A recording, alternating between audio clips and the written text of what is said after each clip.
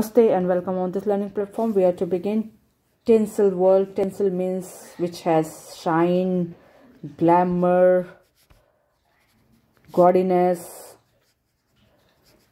जब खूब सारा चमक दमक हो, जितना वैल्यू उसका ना हो उससे ज़्यादा उसका शाइन हो, लस्टर हो, false luster, and more it shows, it will reflect more happiness than it actually possess. Value जितना है नहीं उससे ज़्यादा जो चमक दमक होते हैं ना, that is tinsel world. And here we are talking about movie world, but nowadays it has tremendous value in our day-to-day life, and we are influenced by the young generation, especially influenced by this tinsel world, and everyone wants to be the part of, many people wants to be the part of tinsel world. But what is the journey of this world? Man has attained new heights in every field, from making filmmaking is no exception. Read the following extract from the Limca Book of Records. See here, in every field man has progressed, developed.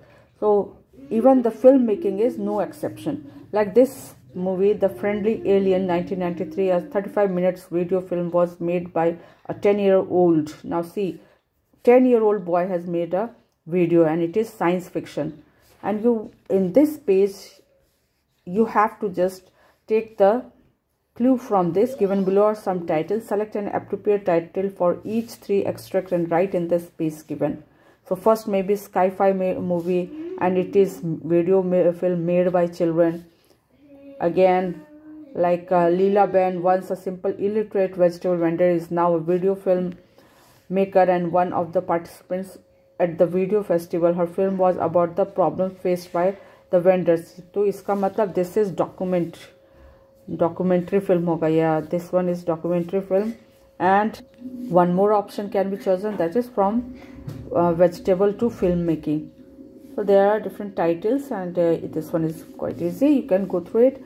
Now let's move to the next part. A world of entertainment has come a long way. बहुत दूर आ गया, बहुत लंबा सफ़र तय हो चुका है. From the era of silent movie, जब movies में आवाज़ ही नहीं थी, to the present satellite television, that presentation of sound and picture has undergone a tremendous means huge, बहुत बड़ा, बहुत ज़्यादा. Read about the various phases of entertainment. Let's see कि different phases of entertainment क्या था. Sound and picture. In 1900, radio and moving pictures or movies had just been invented. 1900 में उसकी शुरुआत इन्वेंट किया गया था, आविष्कार किया गया था. And television did not exist at all. Television था ही नहीं.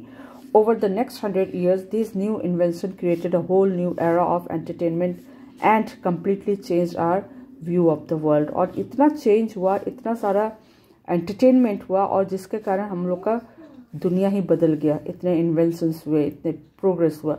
The birth of cinema कहाँ से शुरुआत हुई? 1895, just many years, more than 100 years. Two brothers named Louis and Auguste Lumiere invented a machine called cinematograph. And what is cinematograph? Cinematograph is a camera that could develop its own film. अपने आप ही अपना खुद से film बना सकता है, and serve its own projectors. का अपना प्रोजेक्टर भी हो सकता है, अपने खुद मतलब फिल्म भी बनाए और प्रोजेक्ट भी करे, which could project moving images into a screen. The brothers gave their first movie show in Paris in December 1805, and cinema was born. और इसके साथ ही सिनेमा का जन्म हो गया, और उसके बाद ये प्रोग्रेस ही करता चला गया. Moving picture quickly became very popular and craze. बहुत क्रेज हो गया, इसका होना ही है क्योंकि ये चीज़ें ऐसी है. Entertainment with lots of glitter and Getty, तो बहुत पॉपुलर हुआ, क्रेज़ हो गया, सब लोगों में दीवानगी हो गई कि ये पिक्चर इस टाइप के चीज़ों को देखना है. Craze soon spread to the United States. By the 1920, Hollywood on the west coast of USA was the movie capital of the world. Movie capital of the world means वहाँ सबसे ज़्यादा बहुत तरह के पिक्चर्स बनने लगे और रिलीज होने लगे. The first early moving picture had no sound but were accompanied, मतलब उसमें था उसमें इनकॉर्पोरेटेड था by music from an orchestra. Orchestra is the group of people who play music and sing together to give a powerful impact. Or piano. The first major talking picture or talkie was The Jazz Singer, which was made in 1927. It was a silent film that incorporated musical sequences and a few lines of spoken dialogue. The popular success of this film revealed the possibilities of sound. और इसके साथ ही पता चला कि अगर sound incorporate कर दिया जाए, उसमें डाल दिया जाए साइलेंट मूवी में, तो इसका कितना इम्पैक्ट हो सकता है. In the beginning the film was shown in Nickelodeon's small theaters that usually seated less than 200 people. Admission to Nickelodeon's was usually a nickel. Nickel is an element, एक metal type रहता है, वो उसी से उस थिएटर में entry मिलती थी, जिसके कारण इसका नाम पड़ गया, hence the name. Hollywood, the movie capital, has been successfully leading the world of entertainment since 1900. This industry has continued to grow and prosper. बहुत prosperities, बहुत आगे बढ़ रहा है, खूब पैसे कमा रहा है. One of the factors for this success is division of films into categories marked by similar styles and themes. इसके सक्सेस का कारण था कि फिल्म्स को डिवाइड कर दिया गया कैटेगरीज में, स्टाइल्स में, थीम्स में.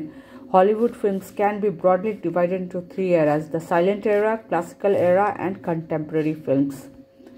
Now, the silent era कब से कब तक था? The early pioneers means जो lead करता है, leader. In this field were George Méliès, a French magician, and Edwin S. Porter. Porter was the first to adapt stories from, मतलब story novel और plays से stories film बनाया. He and W.D. Griffith brought the art of movie making to its maturity. मतलब और उसको आगे बढ़ाया, movie making को, क्वालिटी, टेक्नोलॉजी, सारी चीज़ में प्रोग्रेस किया. Now classical Hollywood film 1927 to 60. During this period we had gangster movies. Gangster जहाँ पर खूब सारा वायलेंस होता है, गैंग बना करके लोग कुछ अच्छा काम करते हैं या बुरा काम करते हैं. कॉमेडीज़, द म्यूजिकल्स, द मेलोड्रामाज, खूब सारा जिसमें ड्रामा रहता है, डायलॉग्स रहता है भारी भारी, उसको मेलोड्रामाज. एंड साइंस फिक्शंस, सारे में प्रोग्रेस हुआ. कंटेम्प्रेरी फिल्म्स कब आया? 1960 के बाद के एरा को कहते हैं contemporary films.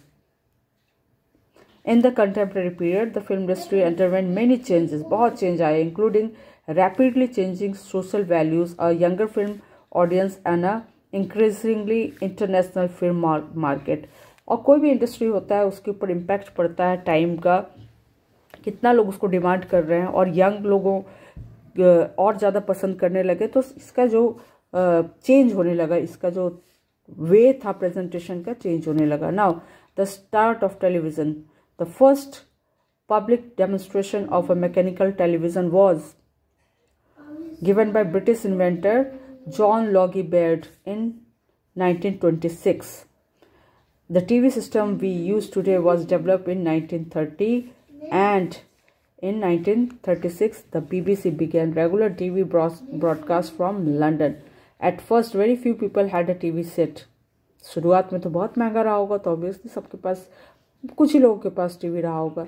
As each one cost about the same as a small car. एक छोटी कार की कीमत का टीवी मिलता था पहले. तो अभी तो टीवी हर रेंज में आ रहा है. इवन बाय पेइंग 10,000 और 12,000 you can have a TV, जबकि कार का कीमत लाख्स में होता है. तो उस वक्त टीवी का प्राइस क्या था? लैक्स में था. But by 1950 television had become the most popular form of entertainment. उसके बाद टेलीविज़न के फील्ड में भी रेवोल्यूशन आया, और वो सबसे बड़ा, सबसे पॉपुलर एंटरटेनमेंट का सोर्स बन गया. Satellite service. In 1962, for the first time, TV live pictures were sent across the Atlantic Ocean by a satellite orbiting the Earth. पहले ऐसा नहीं होता था कि लाइव टेलीकास्ट हो पाता था. अब तो खैर लोग पीपल डू इट, मोबाइल से भी लाइव देख लेते हैं, दूसरे जगह की बातों को, न्यूज़ को सुना देते हैं. It has become very easy now it is, but it was not like this in earlier time. This meant that images filmed in the United States could be shown at the same time in Europe. मतलब real time में, जैसे cricket का live telecast होता है, कोई भी show का live telecast होता है, तो वो उस टाइम ही हो रहा होता है और उसको टेलीकास्ट किया जाता है पूरे पब्लिक के लिए, दुनिया के लिए. Today people can watch the news all over the globe as it happens in our world SIM as much smaller place. और इसके कारण जो हम लोग का दुनिया बहुत छोटा लगने लगा है. Movie magic. By 1990 and the USA, the average teenager was spending 23 hours a week watching television. इतना ज़्यादा तो नहीं था आज के कंपैरिजन में. आज के कंपैरिजन में students are not watching that much of television, but they are spending more time on TV screen of, maybe it is of mobile screen or laptop screen. They may be doing it for entertainment, spending more time for gaming or seeing what they want. In order to compete with television, movie makers had to create more spectacular, शानदार effect. और ऐसा effect होना चाहिए कि TV से लोग थोड़ा सा आए पिक्चर देखने के लिए. In 1950s, new techniques had been invented to improve sound and produce bigger wide-screen pictures. By the 1990s, movie companies were spending vast amount of money on truly amazing special effect. और आजकल special effect पर कितना movie बन जाता है. You know that कि ये देखो पिक्चर दिखा रहा है अवतार, ये स्पेशल इफेक्ट था. Jurassic park, this one is matrix, Spiderman. मतलब in these pictures you can see how the effects, visual effects can bring a tremendous change. So this is it. So let's do this part, and this one is easy. You can see it from the text and fill it. This is different eras, milestone, that is different milestone in movie making. Now complete the statement given below. These are, you can easily do it from the text, like live music from orchestra or piano was played in early moving pictures to incorporate the sound in silent movie. Or movie makers are ready to spend large sums of money for creating special effect in order to compete. This is compete, COMPETE, compete with movies. Now the names of some famous motion pictures are given below. Discuss what these films are famous for. Put them in the appropriate category and complete the chart. Take help of of your parents, teachers, elders, etc. I don't think you need help for this because all the pictures are hit pictures of these are all these movies are from Hollywood. So you can do it of your own. Now, a review is a critical evaluation, a piece of writing that gives an opinion about a book, film, or play. So, dear children, you are aware of the review. When a movie gets a good review, people go to watch it. So, you have to write a review and give your opinion about the movie. You can do it. You can choose your own favorite movie. For example, I have chosen Bahubali. But you can choose any film of your choice and complete this page. This page can be completed. You choose your own movie. Your choice should be there. This is just an example for your reference, that how you have to write. Even in the newspaper, you can see the newspaper every Saturday when the film releases. The reviews are published. Friday, the films are released generally on Friday. Generally, most of the time, Friday को ही picture release होती है. और Saturday को picture देखने के बाद जो experts होते हैं वो फिल्म का रिव्यू लिखते हैं. उसके बारे में बताते हैं कि वो फिल्म में क्या अच्छाई है, क्या उसका हाई पॉइंट है, क्या एंटरटेनमेंट है, म्यूज़िक कैसा है, लोगों ने एक्टिंग कैसी करी है, उसमें मैसेज क्या दिया जा रहा है. मतलब एवरीथिंग इज़ कंसिडर्ड. और उसके बाद उसके ऊपर रिव्यू बनता है, कितना स्टार्स मिलता है, और उसी के बेसिस पर पिक्चर को हिट करने में हेल्प मिलता है. मतलब वो रिव्यू पढ़ के काफ़ी सारे लोग पिक्चर देखने जाते हैं. So you have to write a review, and I have written the review of, just for example, you can do it of your own. And now, movies are our favorite source of recreation. Recreation is when you do something for enjoyment in your leisure time. But there is more to the world of entertainment than just the glitz and glamour.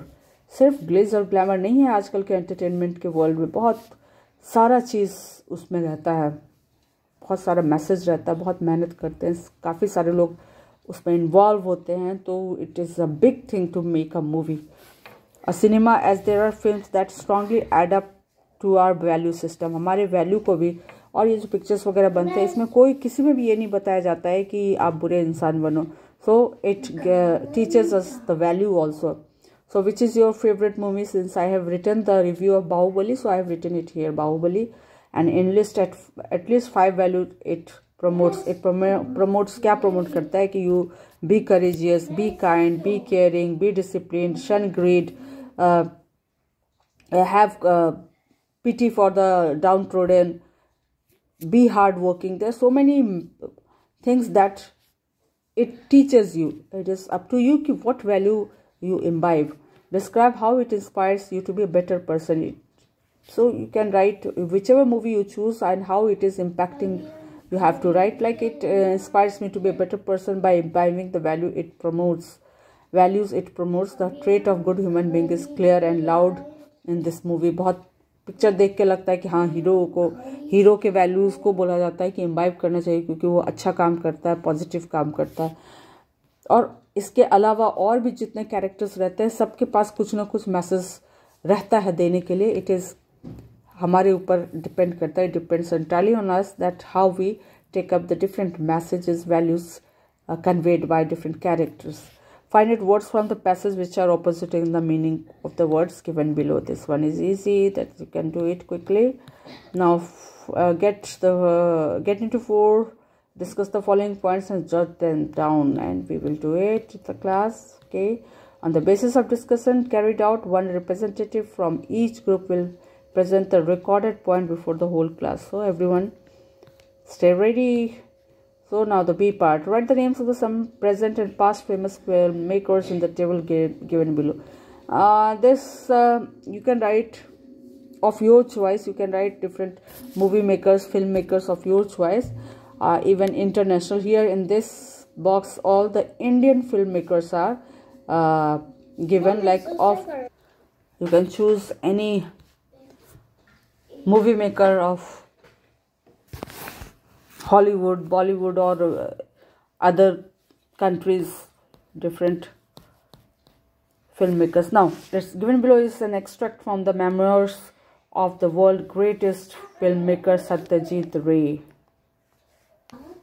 And what is memoirs? Memoir is a historical account or biography written from personal knowledge.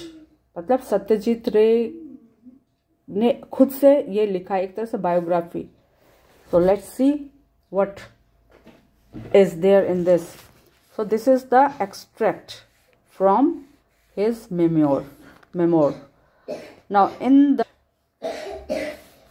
this extract, Mr. Ray shares some of his experience of shooting Pather Panchali, his debut. Debut means जो पहला first ever film that is established him as a film personality of international repute. मतलब पहले ही picture पे उनको बहुत success मिला कि वो उनको इंटरनेशनली उनको रेपुटेशन मिला, उनको रिकॉग्निशन मिला. The film Pather Panchali, the song of road was shot over 2.5 years. एक पिक्चर को, इस पिक्चर को शूट करने में 2 साल 2.5 years लग गए. Although naturally, हालांकि we did not shoot every single day during this period. अब ऐसा भी नहीं था कि 2 साल 6 महीना तक हम लोगों ने हर दिन पिक्चर की शूटिंग की. I was then working in an advertising agency. एक एडवर्टाइजिंग एजेंसी में वो काम कर रहे थे. कौन? सत्यजीत रे. I could shoot only on holidays. छुट्टियों के दिन में ही वो शूटिंग कर पाते थे. और by taking time off from my work. We did not have a lot of money.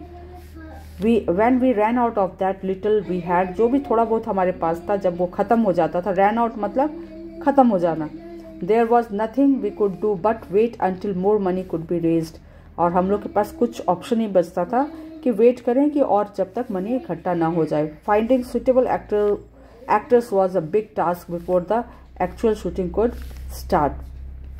When it proved totally impossible to find a boy of about 6 to play the role of young Appu, we had to place an advertisement in the paper.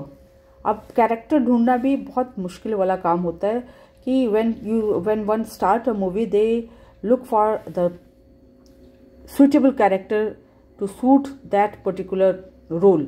So it was difficult for them to find a boy of about 6. So they placed an advertisement ताकि 6 साल के जितने बच्चे हैं उनको, जो interested बच्चे हैं वो आए और उनके फिल्म के लिए ऑडिशन दे. लेकिन उन्हें मिल ही नहीं रहा था. The kind of boy Satyajit रे was looking for to play Appu, young अपू, उनको मिल ही नहीं रहा था. सो एक एडवर्टाइजमेंट प्लेस किया गया. रूम वॉज हायर्ड मीन्स किराए पर लिया गया इन रस बिहारी एवेन्यू इन कैलकाटा. पहले कोलकाता का नाम, अभी हम लोग कोलकाता बोलते हैं लेकिन पहले इसका नाम कैलकाटा था. Every evening boys of that as were brought there for us to look at. सब हर शाम में कुछ लड़कों को लाया जाता था दिखाने के लिए. We saw a number of them but none struck us as suitable. कोई भी हम लोग को ऐसा नहीं लगा कि वो सही है. One day a boy arrived with visible means दिख रहा था, ट्रेसेस मतलब थोड़ा बहुत उसके talcum powder on his neck.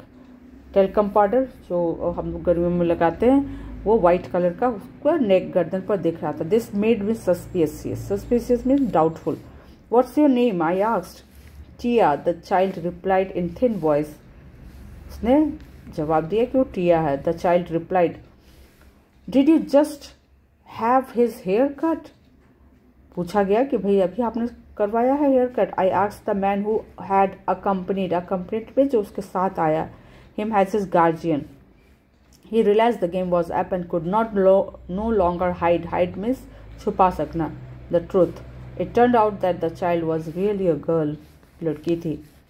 पहले क्या होता था कि जो अच्छा काम करते थे उन्हें लड़की का भी रोल मिल जाता था और लड़के का भी रोल मिल जाता था.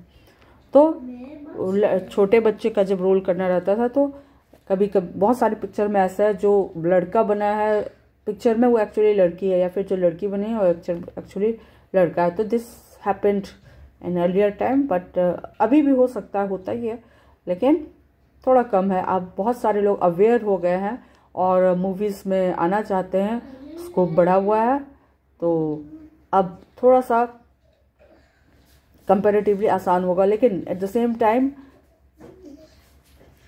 Same time director has some vision about, some imagination about what kind of character he will choose.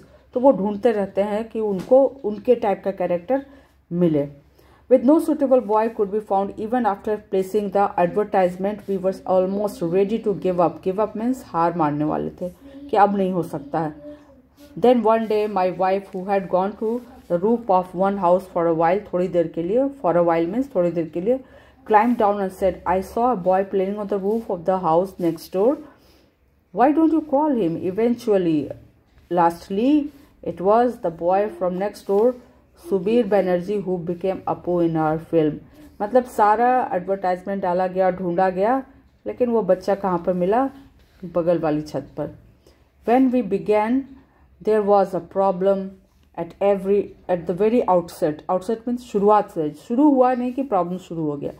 Little Appu and Durga were taken to place called Palsit, 70 miles from Calcutta near Vardhaman. Here, by the side of the railway track, stretched huge open field filled with cash. यहाँ पर क्या था कि railway track के बगल में ही बहुत दूर तक stretched huge big, बहुत huge means very big, filled with cash. Cash एक टाइप का tall grass होता है with white flowers, found abundantly means काफी amount में, enough in Bengal. The scene to be shot was one in which the two children C a train for the first time, पहली बार वो लोग train देखने वाले थे, देख रहे हैं, उस सीन को उन्होंने शूट करना था। It was going to be a lengthy scene, बहुत लंबा सीन होने वाला था, लेंदी मीन्स लंबा। So we needed at least 2 days to take all the shots, तो उन्हें पता था it will take 2 days। The first day was a holiday as it was Jagaddhatri Puja. We worked all the day and manage to take half the shots required.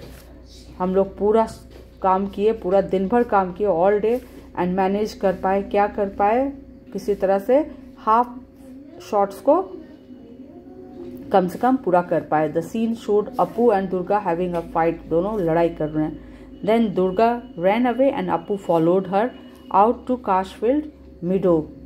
मीडो means meadow is grassland. So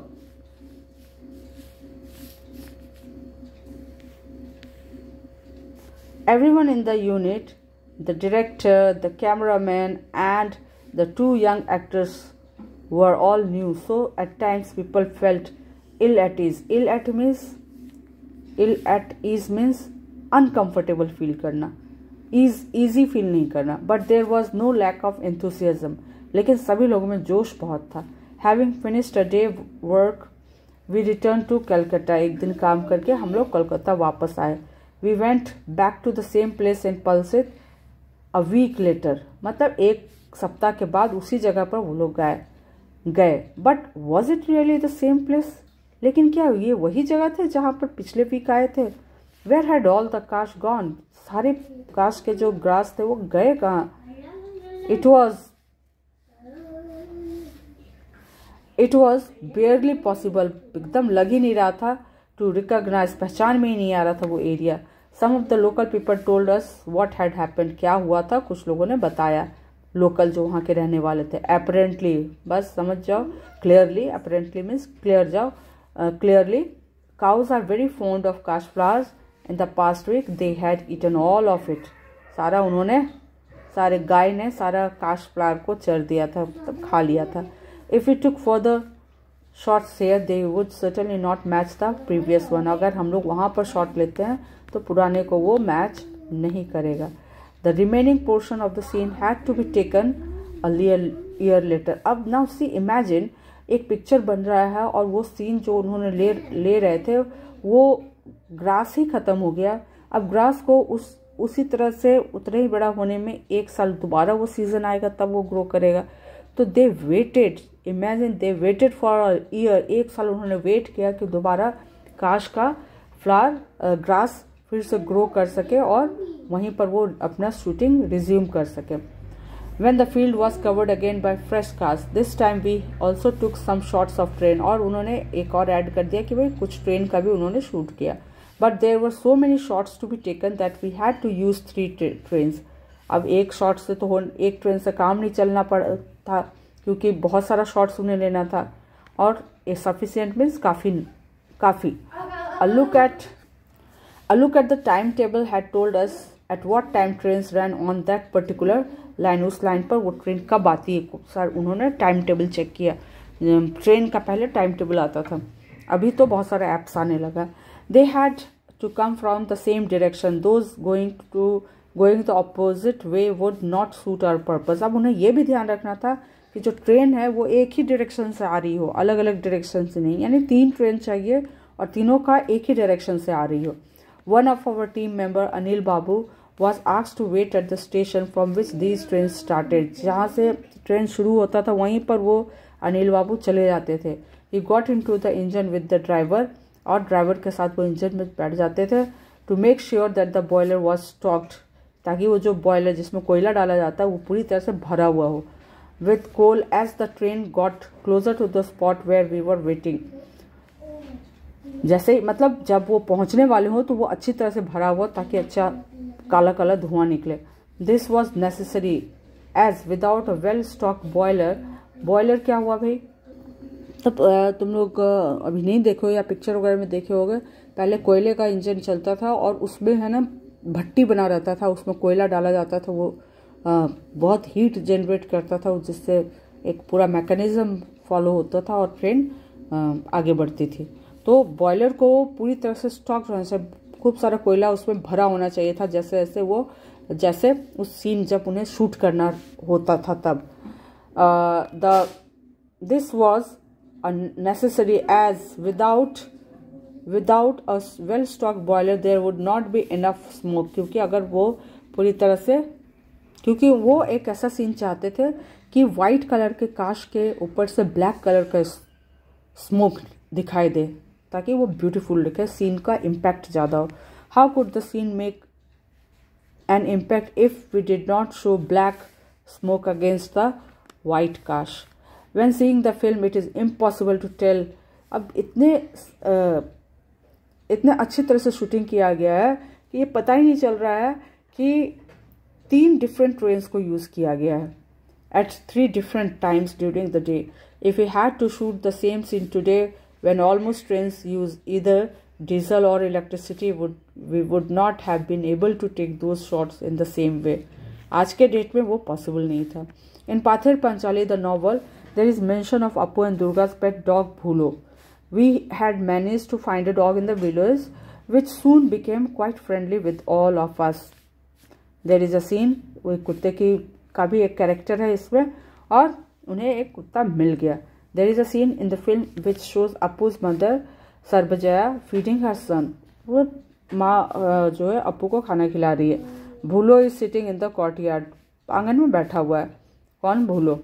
watching Appu ईट, वो अप्पू को खाते हुए देख रहा है।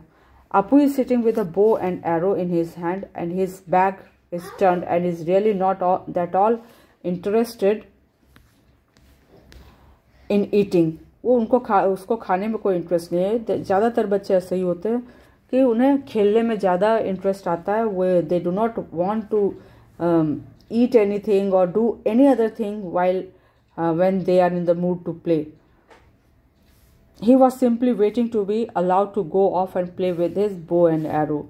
अपने बो, धनुष और तीर से, एरो तीर, बो मीन्स धनुष, से खेलना चाहता था। The next shot was going to show सर्वजया। दूसरे शॉट में क्या था कि सर्वजया को throwing away the remaining rice on the heap of the rubbish. कचरे के ढेर पर जो बचा हुआ राइस है वो जो हीप बना हुआ है, मतलब एक ढेर है, उसके ऊपर फेंकना है। द भूलो पॉलिशिंग इट ऑफ, और उसने फेंका है और भूलो ने सारा राइस को ख़त्म कर दिया। यहाँ पर पॉलिशिंग मतलब पूरी तरह से सफा चाट करके ख़त्म कर दिया। But this shot could not be taken on the same day, और सेम डे वो शॉट नहीं लिया जा सका। That we took the previous once. The previous means उसके पहले वाला। द लाइट फेडेड, क्यों नहीं लिया गया? क्योंकि लाइट फेड कर गया, मतलब कम हो गया, शाम हो गया। And so did the money in our pockets, और वैसे ही हमारे पॉकेट से मनी भी ख़त्म हो गए। It took us 6 months to raise enough money. फिर 6 महीने लग गए। Then we went back to Boral, जहाँ पर शूटिंग उन्होंने किया था, to take the remaining shots. We learnt upon arrival, जैसे ही हम लोग वहाँ पर पहुँचे तो पता चला that भूलो was no more. भूलो no more मतलब भूलो का डेथ हो चुका था। He had died sometime in the last 6 months. Now what are we going to do? Someone said that there was another dog which looked very much like the first one. All right, we said, get the dog. अब किसी ने कहा कि भाई कुत्ता है ऐसा एक। Our informant, जो informant means जो information देता है, it turned out was correct. The second dog looked remarkably like भूलो। remarkably मतलब बहुत ज़्यादा मिलता था। Not only did it have an identical brown coat, brown coat मतलब उसका बॉडी जो है ब्राउन कलर का था, but the tip of its tail was also white like the other one. In the end it was fake भूलो, मतलब नकली भूलो था। That was shown following सर्वजया out and eating all the rice from the rubbish हेप।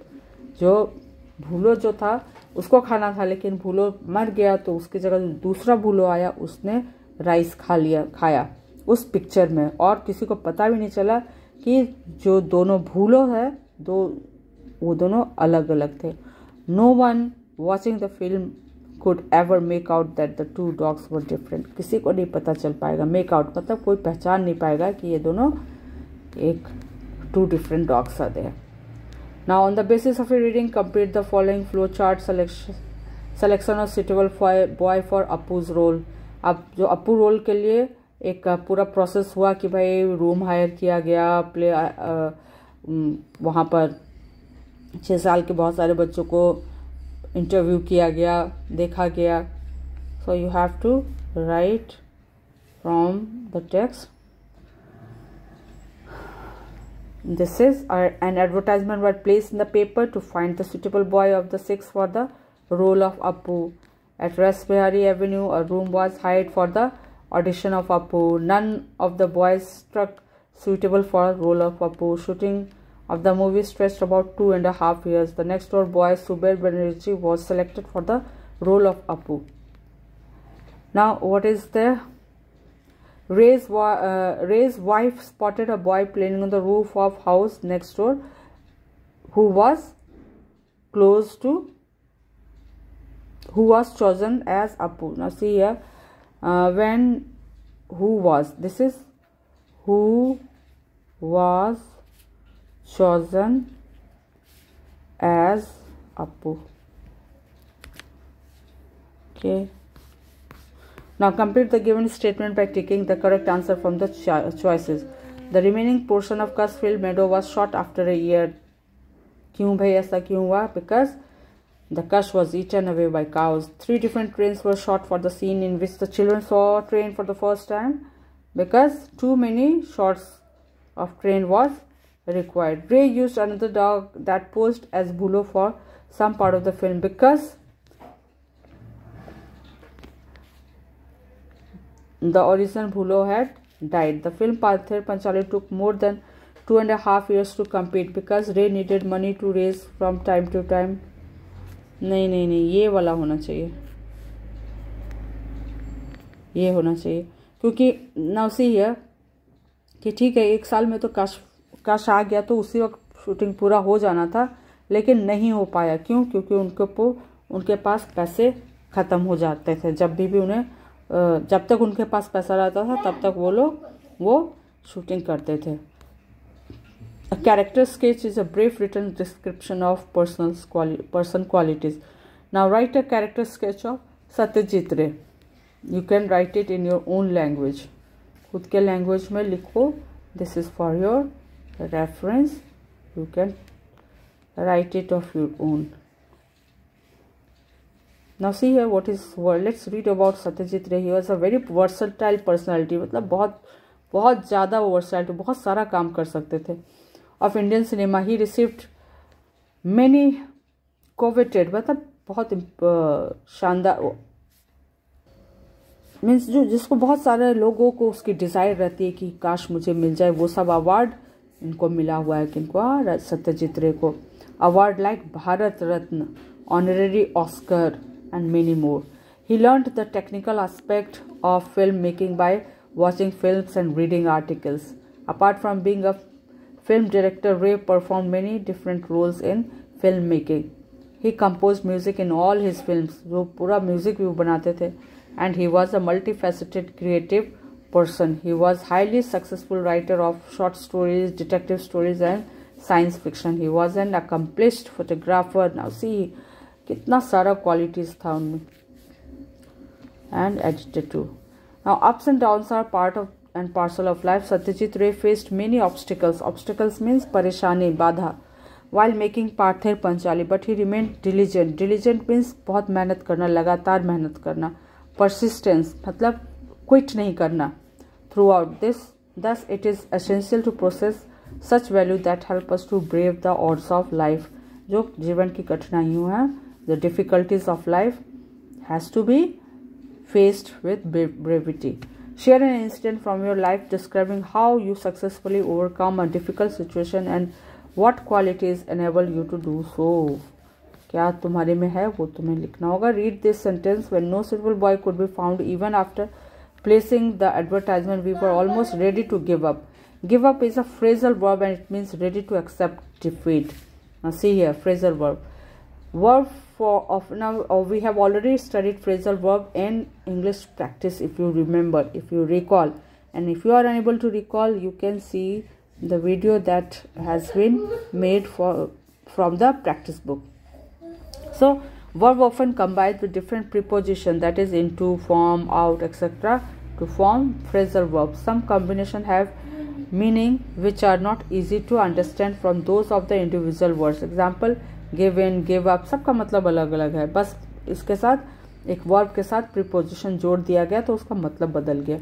Now with the help of dictionary, find the meaning of the phrasal verb given below and complete the following trees. Now break up, separation, break in.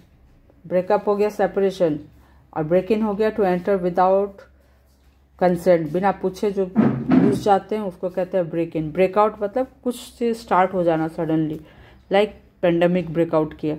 set up, place or erect something in position. And set in, begin, and scene likely to continued. Now give up यानी भाई हार मान जाना, हार, admit defeat. give in, stop competing or arguing, भाई छोड़ देना, अब बहुत argument हो गया. give out, distribute something. Now making a film serial is a teamwork. This team consists of the director, editor, costume designer, music director, etc. Taking help from the given clues. Clues means hints. Find out the role of each of these persons in the making of the film. तो ये लोग क्या करते हैं? The person who decides the dresses, that is costume designer. Person who draws cartoon, that is cartoonist. Person who divides the story into different scenes, script writer. Person who gives music for the film, music director. And person who puts together the different parts of the film, TV program made suitable, that is editor. Now you have to, when Ray wanted his film Pater Panchali to be screened, his friends helped him in promoting the film.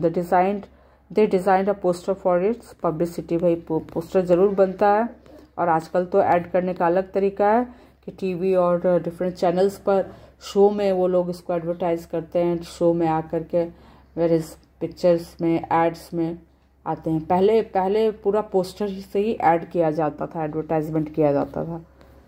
अभी थोड़ा different है.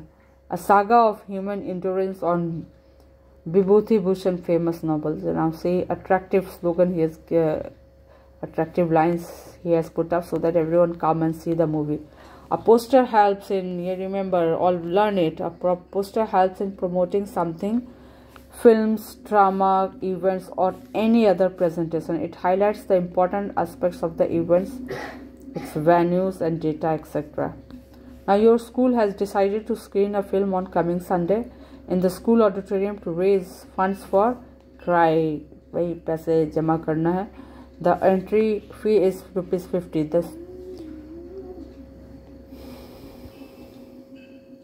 Choose any film of your choice, collect relevant information about it, and make a poster to be put up in the school premises informing student about it. अब सारा जानकारी देना है, and here you have to draw a poster. Now star draws crowds, people love them and glorify them. Their lifestyle is admired and copied by their fans, but only a few know how lonely or sad they sometimes are, even in the middle of the tremendous applause and cheering. चलो बहुत लोग जानते हैं लेकिन फिर भी नहीं जानते. Consult a dictionary and write the meaning of applause.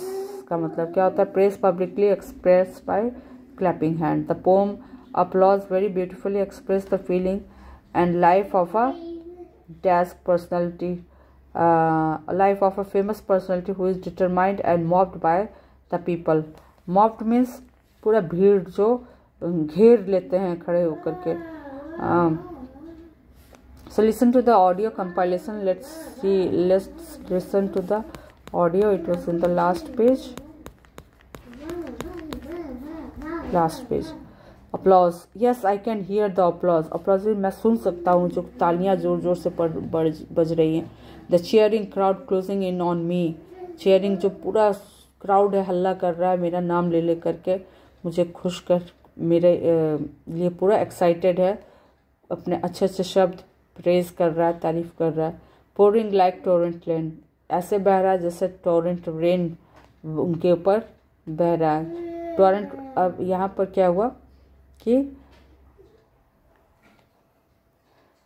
the eyes all admiration. मतलब बहुत तेज जो बारिश होती है उसको टॉरेंट रेन कहते हैं। द आईज ऑल एडमायरेशन, पूरे आंखों में तारीफ भरा हुआ है। आर्म्स आउटस्ट्रेच्ड, और आर्म्स जो है खुले हुए हैं, क्यों, पूरा एकदम दूर तक उसको छूने की कोशिश कर रहा है। To touch me, hold me, मुझे उठाने की कोशिश कर रहा है। दे shell carry me on their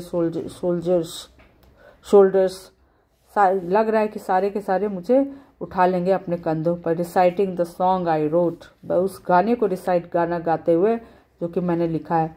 moulding me into a hero, moulding means मतलब मुझे मोल्ड किया था ना केक का शेप देने के लिए, तो उसको हीरो का शेप मिल गया। किसकी वजह से? वो उन्होंने जो पोएम, ये जो गाना लिखा है। And yet not a single soul knows me, इसके बावजूद इतने सारे भीड़ में भी कोई भी ऐसा सोल नहीं है जो मुझे जानता है। मी, my pen, my wishes, my sorrows, मुझे कोई नहीं जानता, मेरे दुख को नहीं जानता, मैं क्या चाहता हूँ उससे किसी को मतलब नहीं, मेरे दुखों को कौन नहीं जानता, कोई नहीं जानता। इन दिस डेफिनिंग नॉइज, और इतना शोर में, इतना शोर में,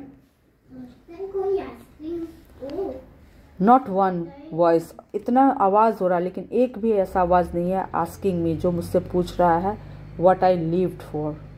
this is a emotional pome bye Vijaya Goyal. Now let's move. So after reading the tape script, you have to do this. Now next, can get groups of 4 and discuss about your favorite media personality. Share with the whole class why you admire him.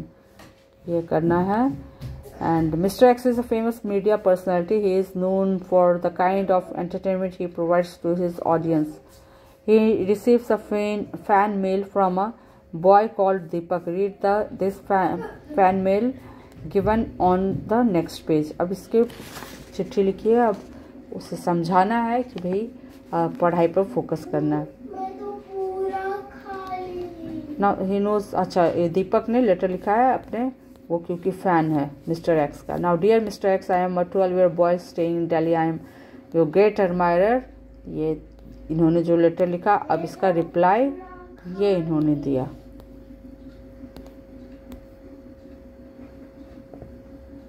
And next is, this one is read it yourself. You read it yourself and ask me if you wish. That's all. That's all. That's all. Thank you. Bye. Bye. Bye.